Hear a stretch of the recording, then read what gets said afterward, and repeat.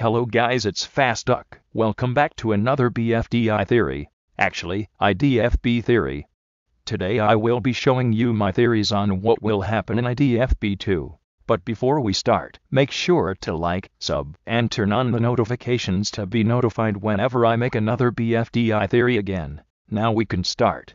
The episode would probably start out by showing who gets to be out of the TLC, then once they get out, it could show Tennis Ball going back to the Science Museum where he finds the mysterious figure that Golf Ball was scared of, and Tennis Ball doesn't make it out of there cause no one would be there to save him, and if they are doing a competition, then Yellowface could decide to be the host cause he was the one to let the viewers vote, and he seems like a good host. Then it could cut to Leafy still metal, not much happens, but just showing that Leafy is still metal. After that we see Fries finally have all of his fries back and Pen has her red color back. She gets super exited. Then cuts to Fiery finally being let go from the crate he was in last episode. He was let out by Penciling Book. After that the competition would start, and I can't really tell what will happen then, so that's all for what will happen that episode. But now let's talk about the style. I think they will change the style to the BFB style, and the backgrounds would change too.